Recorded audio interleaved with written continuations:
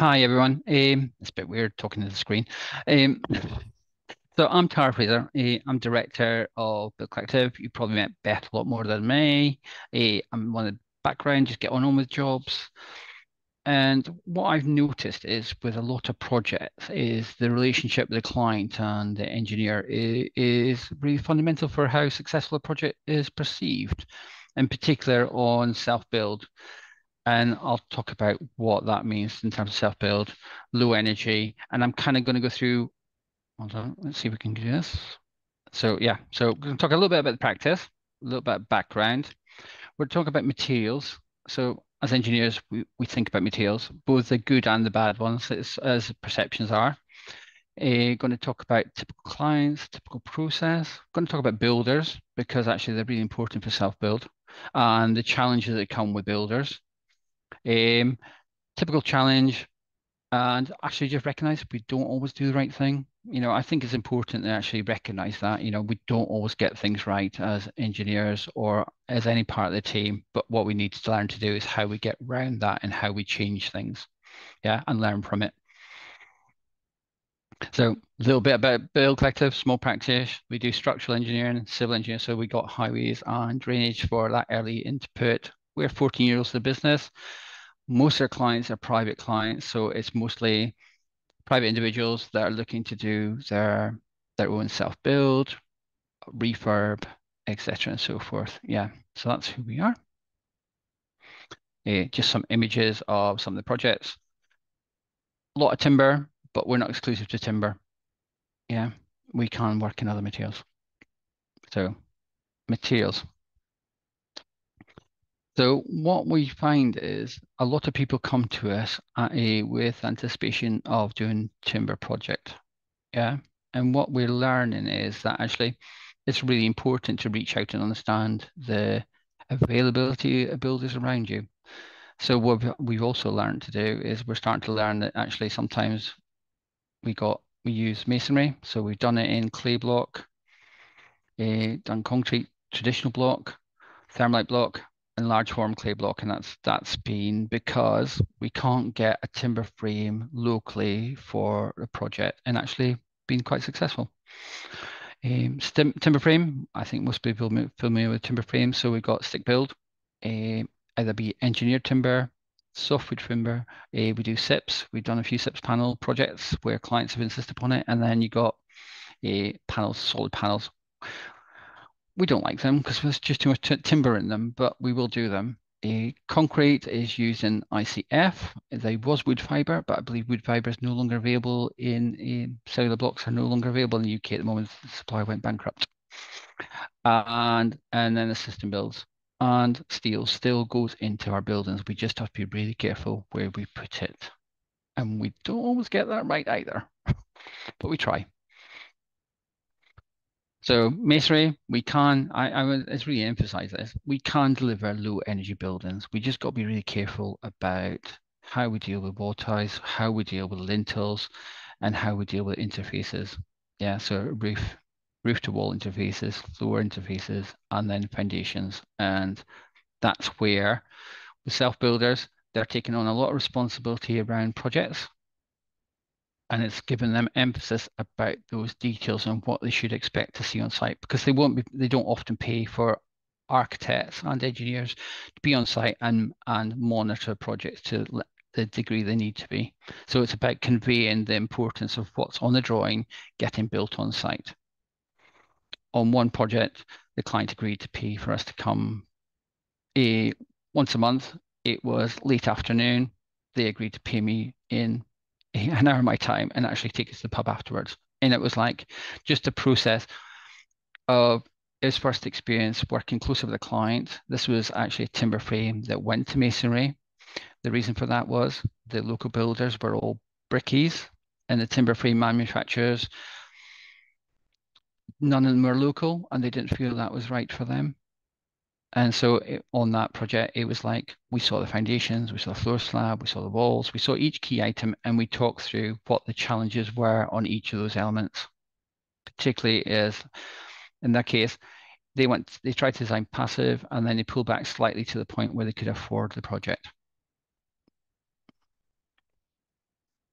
Or the other thing to do is movement joints. Yeah, movement joints are really important in our buildings, and we often forget about in terms of they're not shown in architects' drawings, but we need to think about what the movement joint is from a corner in clay brick, concrete, or if it's the large format, you've got 20 meters in a run or 10 meters from a corner. So it varies depending on what product is, and just really appreciating that as well.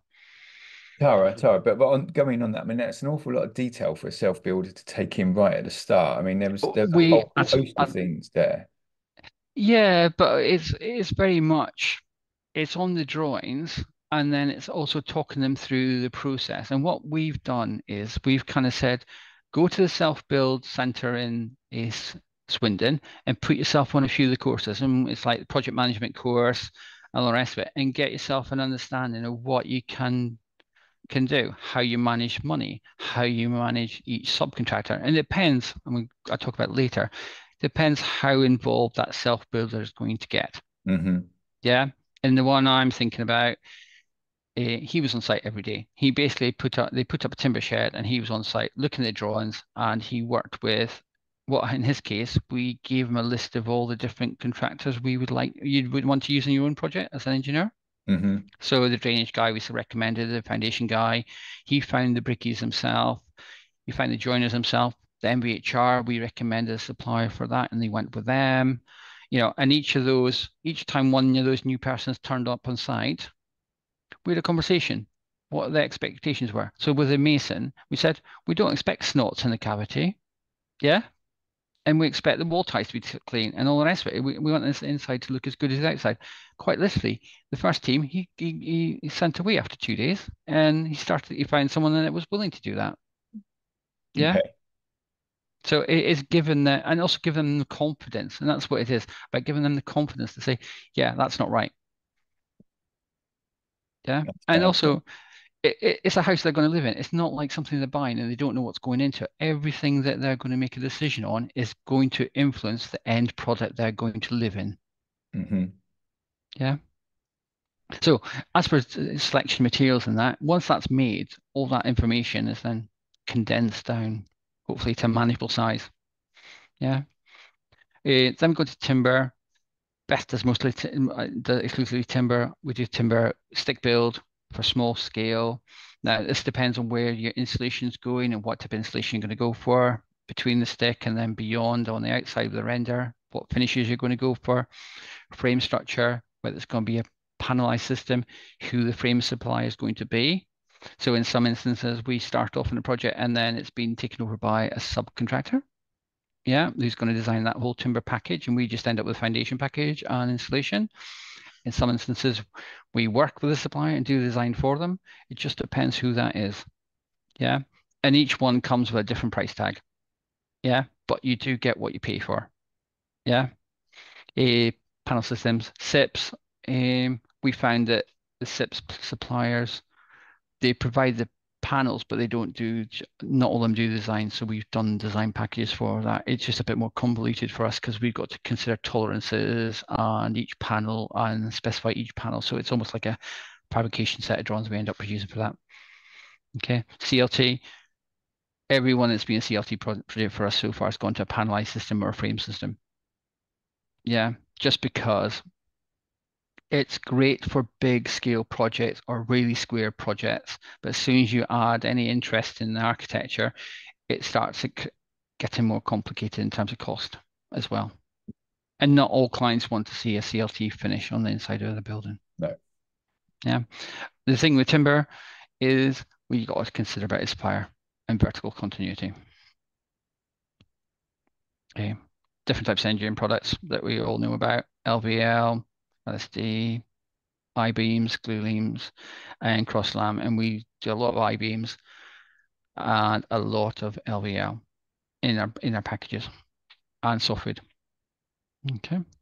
And once again, if it's a self builder, they might be interested in who that product's going to come from and how they're going to get access to that product. So an I-beam, for example, could be a Styco product, but they might go to a James Jones option, or they might go somewhere else. So those choices are made if they're made earlier because of a cost, may have an impact on the design process. Now, the earlier those decisions are made, the better, and that's where self builders can kind of look at the pennies if they're really that way involved.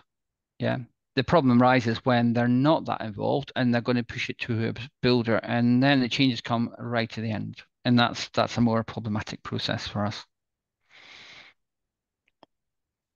Concrete. I know we don't want to use concrete. I know it's the evil of everything we do at the moment, but there are places for it. Okay.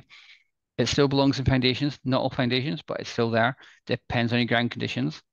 Basement structures, you can't avoid concrete in a basement. Yeah, it is the product to use. Okay. Ground floors can be the solution. It depends how we're doing. And then underpinning, if it's retrofit, it'll often appear in those sort of things. There are alternatives, but largely it's low technology, easily accessible, and clients understand it and builders understand it. Yeah. And I just got Pico down on the bottom just to show how you can kind of manage to minimize the volumetric of concrete in even a strip foundation. In that case, that was a piled system with ground beams because the ground was so poor. Yeah, so we didn't have a choice of doing anything else. The raft would have been a problem because the soil would have been potentially damaged with the river close by. Steel, once again, perceived as evil, but right place. And architects like big spans, they like big opening windows. Clients like lovely big open windows.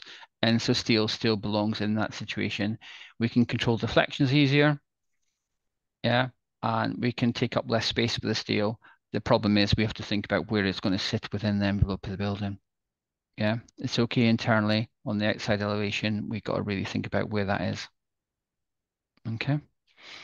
What we've noticed is some suppliers that do timber frame, they won't talk about what steel they're going to put in. You've bought the product and then the steel appears. And there's no option about it afterwards. The client's paid for that product and they get what they get. And we see that quite a lot as well. Okay. Yeah. Steel, fire. Yeah, that's the one thing. Got to think about fire in incandescent paints and all the rest of it, or if we're going to expose it or whether we're going to cover it over. Next, clients. Okay, new build client. Our new build clients, and I'll talk about our clients now, are generally low energy timber frame. That's where most of our projects kind of start from. That's where their aspirations are. Refurb, usually simpler. Usually they're looking for energy reduction. It's more complicated because we got existing structure to work around. Okay. And we get two different levels. We get the one that's involved in every detail, and then we got the one that kind of sits in the background in the sofa and pays the bills and talks to the architect, and we never get to meet them. I think that we end up with a poor result as engineers on that result because we don't buy into that quite so easily. It's good to actually meet a human being and understand their aspirations. And if we don't have that, it's a piece of paper. It's really important that we get to meet the client and have that conversation. We build a relationship. We're more likely to do things a bit more, go a bit beyond the boundaries because we know that human being. It's just human nature. Yeah, Yeah. it's interesting because we were talking about that before we started the call. It'd be interesting to hear from any architects on the call what they think about in terms of, do they prefer to protect their clients and keep them isolated, or whether they see the value in having consultants have joining that conversation. So if anyone wants to say anything there, that'd be great. But I'm with you on that one, Tara. Okay. I've got one board done. Successful projects. So the successful client has to have a real understanding of the three elements: program, cost, and quality. Yeah, because we all know if you want programming quality, your cost goes up, and just them understanding what that is, they're gonna understand it. And I think the main one that usually gets pushed, their cost focused and their quality focused program becomes a problem when they get a main contractor on board and doing the whole project. That can be a problem at that point in time. Yeah. A practical focus on low energy.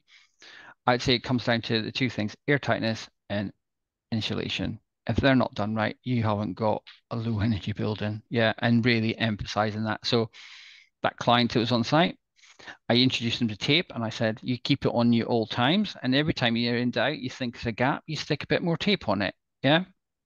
And he went on the training course for the air tape and worked out how to use it. And actually, when he came to get his results, he got 0.3. So, he did his job.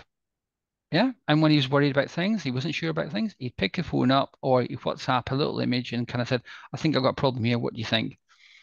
Yeah. And we did a bit of conversation. And if it's a problem, we catch up. And if not, we talk about it and sort it out. Okay.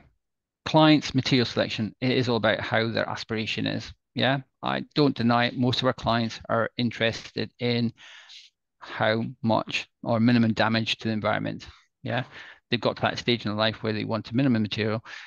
Their building is probably they're thinking of it as their end of life house as well. And that doesn't, it's a house they're going to live in forever. So it's going to have to be adaptable as well. That's usually part of that process for us as well, making sure that potentially a lift can get put in at a later date or things like that. Or they're going to move from two-story building into a ground floor structure and they can upstairs becomes more for other people in the future. So there's all that kind of, and it might affect the engineering as well. Yeah. What I would say about design time is the more conversation we have at the start, before things are too frozen, the better, really, because we can make the best impact. Yeah. If it's all done and drawn up and plans are done, we struggle to make a huge impact because we're kind of left with what there's a frozen design in effect. So once again, with that client that we've got in mind, we got involved before they got planning. So we were able to have a conversation. In that particular one, it's supposed to be retrofit, and we ended up doing a complete new build eventually on that job because actually it came in most cost effective as well. And they got a really good quality engineer, low energy building. Yeah. And the other thing I would say with clients is they've got to be adaptable and accommodate change. Nothing is perfect in this world. Things go wrong on site. Yeah. People build things wrong. Things aren't always what we expect. So how do we get around it without blowing our top and you know, otherwise the design team run for the hills and no one's going to deal with it. The client's got, so actually it's about understanding that actually things happen on site. Tara, just have a question about air tightness, actually. Yep. JRT, did you want to come off mute and ask your question? Yeah, right. I hope I'm off mute now. You are, you are. Right. I think you just touched on the idea that foundations, and particularly, I didn't hear you mention basements, but I sort of read that into it, pretty much need concrete. And you also were talking about taping air barriers. So Yep. my question is, to what extent is cast concrete airtight itself, and to what extent does it need something like membranes? If you've got a basement structure, you're going to have a waterproofing system that probably is by default airtight. Okay. Yeah, and concrete is porous. It's not perfect product. Yeah, it has got potential pathways in it. It's you know it takes a long time, but there are different things in basement structures to kind of consider. So there is what grade of basement you're looking for. Yeah. Mm-hmm. Yeah. So grade three probably for a occupancy. If it's passive, you're going to have to consider where the insulation is going in. So you're probably going to build a basement, waterproofing, insulation, and then you're going to have another layer, probably a tanking system, and then probably a wall, and then your building's going to be sat within that. So there's quite a big build up generally in a basement. If you get a tight site, if you've got space to go out, you then could put the insulation on the outside. It just depends, and it also depends on where your water table is relative to your site as well. And that's the Yeah. key, really. So if you've got a high water table, you're going to have a buoyancy issue. We're going to not as well keep the water out. We're going to have to keep the basement from popping up out of the ground. Yeah, that's Yeah. one thing. And if you've got low water table, we're going to got less risk, but we still got to think about it because the one thing we don't want is water in a basement in a habitable space. Okay, Right. and the problem is insurance now. So my PII insurance won't allow me to design the waterproofing system in a basement. And most of the architects I meet, and maybe someone can confirm this, most architects don't have waterproof basement insurance. So you have to go to specialists now for your waterproofing system. Yeah. I mean, all that you said there kind of chimes in with the people who told me don't do a basement. I think it's doing it right. It's finding the right builder and the right contractor that understands what they do. So we're doing one in London, and actually, it's taken 6 months for the architect and ourselves to find someone we feel comfortable with to work with the client to get the basement in that project. Yeah, Yeah. very helpful. Thank you. Okay. Right. So next one. Yeah. So successful project, early discussions, pre-planning, in understanding low cost discussion, they're low cost discussions. They don't cost a huge amount of money to start the conversations at that point. Yeah, we haven't put numbers in, we're not spending time doing analysis or anything else. We're just having conversations. Yeah. And that might be half an hour in a meeting, an hour, or whatever. It just really helps reduce change later on. Yeah. And are those conversations, they come via the architect, or is the client reaching out to you before they've even spoken to an architect? Um, so if they reach out to us first, we will then say, you need an architect. Yeah, yeah. Yeah. But, because we recognize we've got our skill sets and architects got their skill sets. And actually what we kind of say is, look, here's people that we work with. Go and have a chat, see who you like to work with. What we often say is working with architects like a marriage. You're going to feel like you want to divorce them occasionally, but actually you got to work through the pain as well as, and it's the same with us as engineers. It's like, but we're not quite so intimate with the client, if you like. We spend less time with that process because I think on average, our understanding, we're doing 4 to 5 times number of projects an architectural practice would do, really. Yeah. So yeah. So on the one we did, the client and the architect actually said, you need to get an engineer on board early. Yeah, and Mhm. that's what happened, and that if that happens, it's really good, really. Yeah. It doesn't have to cost a fortune. Yeah. Consider materials. So that's considering local trades and how you want to work with your project. Yeah. So I had a job down in Somerset where we started off timber frame and we went jumbo clay blocks. The one that's local was a thermalite internal block, dense block outside with a good cavity size and good insulation and good wall tide control and all the rest of it. Okay, so it's just understanding that right from the start. And some clients will come say, I'm only going to do timber, and that's fine. Yeah, but if we're doing that, we need to understand what suppliers you're going to go to because different suppliers are going to have different details and different levels of input to that process.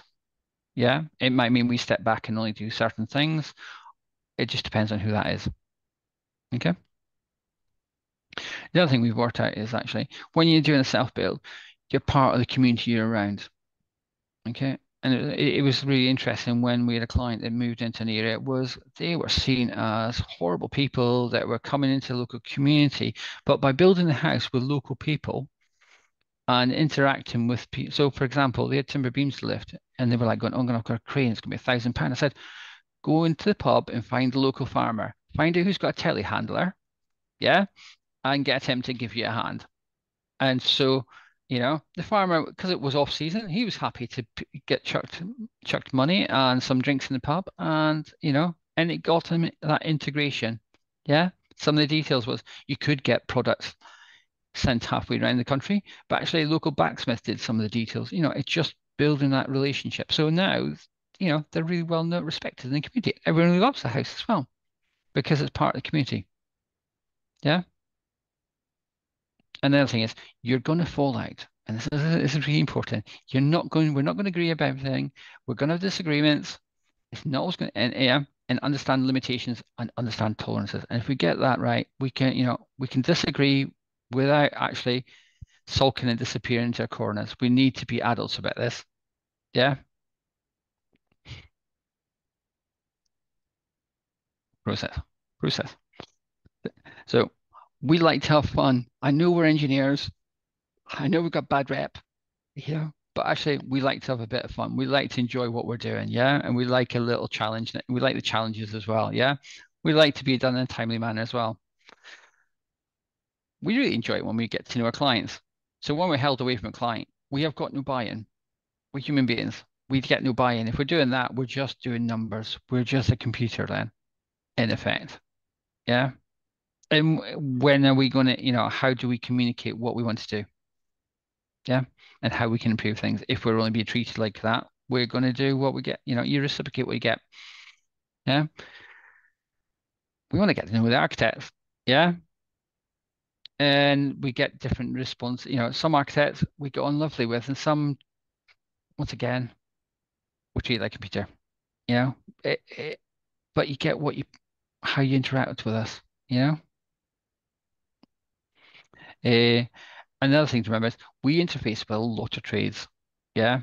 So actually, it's like if our clients are asking for people, we can probably give them a list of people, and because we've probably seen their work, we can, we won't recommend someone we've seen bad work for them. It's a really hard push for us to sometimes recommend because it's like, well, it'll come back on us. You know what I mean? So, joiners, timber framers, uh, brickies, ground workers. Got some lovely ground workers in Bristol, but it's like once you find them, you want to make sure they're the ones that are working on your job because actually they do a good job. They're careful and considerate. I've had a job just recently where the foundations have been out by plus or minus 85 mil, and that is not within tolerance. Yeah. The client chose the ground worker and that's what they got. Yeah. And that's just unacceptable. Yeah. On the ones we work on, they do a really tidy job. And actually, a client was on one of them was really happy with the tidiness of the client. They tidied up after themselves, took everything away and everything. They're really happy. Okay. So trades, just remember, an architect's got, architects are the same. They'll have a load of people they want to work with as well. Common issues, late changes. They just cause delay. Yeah. So we're an engineering business. We program in time to do our job. Changes, if they happen after we've done it, they've got to fit around the jobs we're now working on, and it just takes time and effort. And that's where I think that's where the frustration gets. Yeah, because we're not we work. They're quite short periods of time we work on jobs generally. Yeah, and we may have 20 to 40 jobs going on at any one time, different stages, but we kind of, if you want to change something after key points, it just takes a bit of time. And usually if the contractor's on board, it just gets really complicated. Yeah. So that's why that early communication, early ideas and all that really help. Contractor changes. Where do we start? Uh, I guess this is really interesting for us because what we find is that in some situations where we've given the clients and they all understand it goes on well, on other situations the builder comes involved after with a set of drawings and they get on with it and then they want to change everything because they're looking at the commercial aspect of the build for themselves and they want to change various things to make more profit. And they're not going to change for any other reason other than either to make more profit. Yeah. Because they've been given a set of drawings, they should be able to build from them and that should be what they're priced on. Yeah. So we get a lot of build. And another thing we find is in our industry, we get a lot of builders is that you use set suppliers. And actually they won't go beyond that sometimes. So it's quite an interesting challenge. Yeah.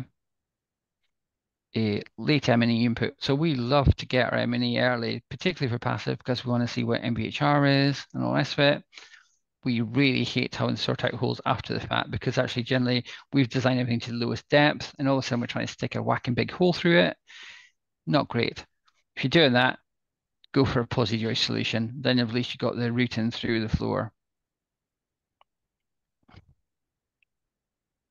More recent things. Building Control changed in 2013. They can now only approve designs. They cannot change them. They cannot make comments. They cannot provide advice. All they can do is approve what's been provided. They can challenge the engineer or the architect, whoever else's product is. We do not believe it complies to building regulations. That's all they can do. So that is a definite change. Yeah. That's going to impact on the self-builder. So the self-builders traditionally has gone and talked to a lot to building control and get a lot of advice, but they're not like to do that anymore. Okay. The other thing gets forgotten about is warranty supplier. Yeah. Who the warranty supplier is going to be, are they having a warranty supplier, and how that's going to affect the choice of materials and some of the details in the build. Yeah. So if you think about warranty, you want to get that. That's one of those early thinking points. Okay.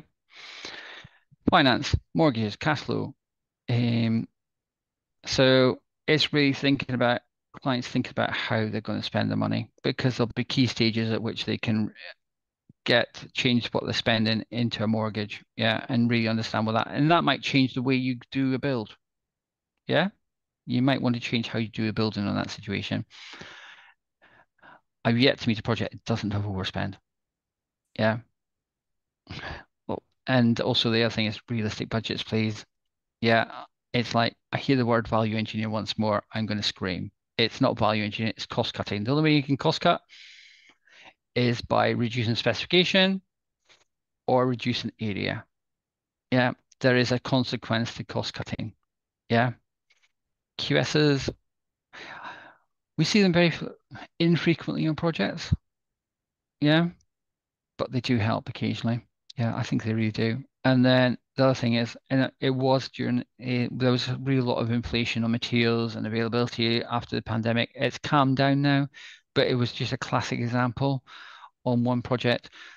The building was built, but they just waited on the cladding until the cladding price came back down. So they waited about a year and a half, and now it's come back down to a price that they can actually tolerate again. So they're finishing off. And the other thing is tax reclaim. Clients need a bit of advice on tax reclaiming on a new build to make sure they can get that to VAT back. Yeah, it's quite stringent on what they can and can't do on that side. Yeah, and there's some specialists out there to help. Health and safety. Our clients are agnostic when it comes to this, and actually it's really, we can't expect them to understand what they're going to do. But once again, we kind of say you can, if you go to do a bit of research, find out what you're doing, tidy site, safe site, working in height, and get them to kind of go through the health and safety website and get themselves a bit more aware of that, particularly in the self builders that are going to compartmentalize packages. Yeah, so they might have a ground worker, brickie, joiner, and it's just making themselves aware that they've got responsibility for that safety. Tara, just before you go Yep. on, Yep. Chris has asked a question about suppliers. Doesn't have a mic. So he's asking, do you have any recommendations for good M&E design consultants? Chris, I know you're based in, I think I'm right, you're based in the Godalming area. I mean, obviously there's Mesh Energy you can get in touch with, but in terms of other people in Tara, do you have a list of sort of M&E design consultants? So most of the suppliers will do a design for a MVHR. It does have usually a number associated with it. Yeah. And I think there's 4 that we see regularly. Yeah. I can probably go and rake them out. Yeah. Yeah. Well, Uh, I think Chris, you can I'll share Tara's details afterwards, actually, if that's okay, and do it that way. yeah. So what I would say about MVHR is you get 3 different types. You've got flexi-duct, semi-rigid, and rigid. They all have consequences to program, and they have all consequences to sequence of works. Just don't like the flexi-ducts. Yeah, but the semi-rigids work really successfully, and the rigid you have to think about putting them in while you're putting a floor in because they're only one. They're not very manipulative, easy to install. Yeah. Oh, did I go back? Oh, how do I go back? How do I go back? Did I just skip on one? You have, but I don't know where your left button would be. Yeah. Was that? You skipped on the couple. Was that one? Yeah, fine. I think it's something. Yeah, the good builders, the good, bad, and brilliant. I was going to good, bad, and ugly, but I thought, well, actually, some of them are actually really good. So I'm not, and actually, most people care about what they do for a living. Okay, so with clients, it's nice when they talk about costs, whether they understand how the builders come about the number. Now, some builders just won't do anything more than price per square meter. Some will do breakdown. Yeah, we're working at a different part of the industry. This is not big projects where everything's breaking down by QS, but it's really helpful. Yeah, and understand cash flow. Cash flow is absolutely key on this. Yeah, consider how your materials are going to get purchased. So is the builder going to purchase it? Or in our situation, a lot of clients will purchase the materials direct and they learn how to haggle and they learn how to communicate with different suppliers and to get the best value for money. Yeah. And I think the clients, I know it's a lot of time, I know it's a lot of effort in a client situation. It won't work for everyone, but actually you'll understand what you're getting for your money then. Yeah. And what happens then, the builder's on a day rate to do building work, so you've got to make sure that they're doing their job as well. But it works out quite well, I think, in that situation, as long as you've got the understanding what you're doing. Are you going to break it down? Are you going to have a ground worker? Are you going to have a framer, mason, joiner, briefer, plumber, electrician, decorator? Are you going to break it down into compartments, or are you just going to get the big builder to do all that and have his markup on, the builder's quite rightly, if he's doing all that, he's going to put a markup on each of those trades, yeah, and all the materials. So there's a saving to be had for a self-builder, and I think as a self-builder, you need all the help you can get when it comes to making sure it's affordable. The ability you got to remember is he'll have come from a specific trade, and it's understand what specific trade he comes from. I've met builders that the guy might have been a plumber or an electrician, ground worker, so they'll have their different nuances that they're particularly good at. Okay. And also thing to understand is the insurance limitations of the builder. The builder has got no design insurance cover. Yeah, so anything he changes, he's making a suggestion, but he's not got any design responsibility for that, or he doesn't have any insurance to cover himself against that.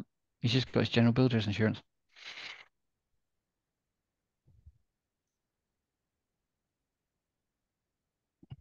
Change in possible. Right, builders are human beings. Okay, and that's the thing to remember. We're all human beings in this world. Yeah, we're trying to get through. We all got to make a profit. We all got to live our life, and it's really appreciating that as well.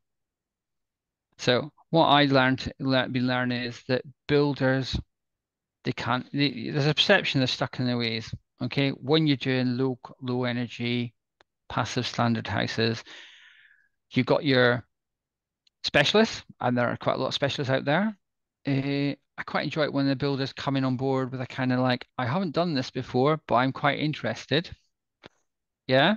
And it's about then walking with them through the project. Yeah. And making them understand what you're trying to do. Yeah. And why we do things this way. Yeah. So, we've had this a few times. Yeah. And it's just taking time to explain to them and understanding their willingness to adapt. Yeah. And that might be as simple as parge coating. It might be as simple as using engineered timber joists, connectors, or things like that. It's just about learning new technology. That one where the client was managing it, the builder, we introduced him to Rothabas connections on timber. He was cursing and swearing, but actually when he found out he could just lift it up, drop it in, and clip in, and then two screws in, he didn't have to spend all that time up the ladder. It's so much safer. And now he does it in all his projects. And then the parge coating, he's understand what a parge coating, and he's like going, I'll do that on one, and it's just learning new technology and actually adapting it to the next project. Yeah, and understanding the consequence of that change. Yeah. The other thing is, most of our buildings end up with underfloor heating. Talking to their clients, most of them never turn the heating on. Yeah, it's just a really interesting thing when our buildings, it's like because of passive floor, it's like they're very rarely turn the flooring on. Yeah, it's in there, but hardly ever used. Yeah, and just remember, there are some really amazing builders out there. Yeah, that are happy to listen and adapt. Low energy does not mean passive house, and I think that's in our case, a lot of clients come with a passive house idea and they end up with low energy. So they end up just falling short. That might be because they don't want to pay for the passive house certification. It might be they can't quite afford the push in terms of installation values, U values, but they kind of get as close as they can. So they'll still keep to the air tightness. So they're going to stick to get as low as they can on the air tightness. Yeah. And they're going to try and do the U value that's the best cost optimization for them at that point in time. Okay. Just before you go on from that last slide, Tara, Chris has asked a question about parge coating, and if you just could expand upon it, please. All right, parge coating is so on masonry structures where you've got the inconsistency on the surface or the joints. A parge coating is like a slurry product you mix up, and then you brush apply it to all the wall and over everything on the wall. And the importance there is then when you fix back through, you make sure you tape up anything you push back through that wall as well. Yeah, but basically it's a product you buy. It's still breathable, but it just, in terms of moisture pathway, but not in terms of air. Yeah, and Cool. it is quite literally bucket. You mix it up, bucket, brush, and you just brush it everywhere. You can put I've seen it put on a bit too thick where it starts to crack, but that's been an interesting challenge. Yeah. So does that make it clear? Yeah, Chris doesn't have a mic, but I'm sure that does. Thank you. Right, successful plan. Best laid plans. Not everything goes to plan. Things go wrong. Foundations are the biggest risk on a project because the ground conditions, we never show exactly what, we get a site investigation. It might change when we get, so you might hit a well or whatever. Ground is unknown. You can't dig a hole where all your foundations are when you start. So they're always going to be the highest risk element on a project in my head. Yeah. Clients don't like paying for site investigation. Yeah. But it mitigates that risk. Yeah. And it gets more complex when you're on sloping sites or complex geology. So if you're in the Cotswolds, there's some complex geology out there, slope stability and all the rest of it. So what I will say is if a site's empty, it might be empty for a reason. Yeah, particularly so. For example, in Bath, there are sites all over it that people wonder if they've got slope instability. In one job, we had retaining walls, and it worked out the walls were just stable in dry conditions. When the rain was in it, the walls were unstable. So we had to, that's kind of where you're at. Yeah. In I some, remember Beth talking about the requirement for a site investigation when she was on previously. Just said, you just it's not worth the risk not to have one. yeah. Even it's just like start with geology maps and then dig a trial pit. Yeah. It just starts the thing. It depends on the site. It's all site specific, but it is not worth the cost saving. Yeah, because that's where the money will run away. Hmm. Okay. Right foundation may mean concrete. It may not be a screw pile timber floor. It may be a concrete raft. It could be strip foundations. It just depends what the ground's doing. Okay. So you work with the site. We don't try and battle against it. We try and work with what we've got in that site. Yeah. Because they're the fill materials. So any material you import in, most products you bring on site can all be from a recycled product. Yeah. Of some form. Just make sure it's specified correctly. Okay. Concrete, no. Don't put recycled product in concrete. No. Bad idea. Yeah. And there's no such thing as green concrete. I see it advertised, but yeah, it's just a marketing wash in my head when you look through the detail. Site tolerances, what's acceptable and what's unacceptable. So for example, in groundworks, you're allowed plus or minus 25 mil on a deviation on any material you could put on a level. Yeah, that's why you then put a blinding layer on to get the tolerances down, and then the slab you're allowed, what is the tolerances on that? You're not allowed to accumulate them, but if you got to understand what those deviations are, a room can be out plus or minus 10 mil. A wall deviation, there's all tolerances in there. They're not allowed to accumulate, but they're part of that process. And so it's just understanding what those are. Yeah. And material availability. Yeah, okay. So because of new building regulations, when we're specifying a product, if that product changes, someone's got to go back through and justify that new product. So that could be the supplier. The supplier could come along and say, that's equivalent to that. Then they take that responsibility, but it's really understanding. So I think classic one is lintels. Lintels, screws, joist hangers, they're all proprietary products. Okay. And it's about understanding whose products you're going to be using. Because once you've done the design, it takes time to go back through and use another product that might be out there. Yeah. And redesign connections or wherever it might be.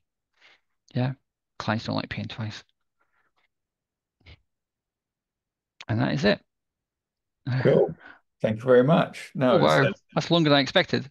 no, but it was good. It's nice to have the questions in whilst we're going through. It's also, I mean, it's just extremely comprehensive run through of all the things that we need to consider as a self builder. And yeah, I like this. I like um, so the way you sort of work with the clients by the sound of it, just being able to get hold of you, message you, etc., etc.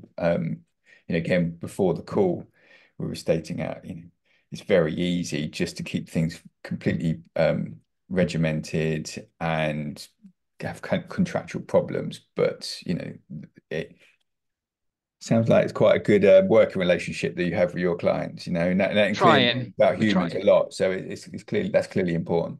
I think that's changed with me because I trained to become a therapist and actually it worked out that we're all human. Hmm. We're not just machines. We're not just people that's going to pay us money. We need to actually motivation is about our humanity in some ways, and actually it's really important. Yeah, Yeah. yeah. Because work, I know we get paid for work, but actually it's just good to be able to kind of like meet a human being and agree things. Hmm. Yeah. Pick up the phone, have a conversation, or wherever it is. Yeah. Oh, there you go. Yeah, indeed. Yeah.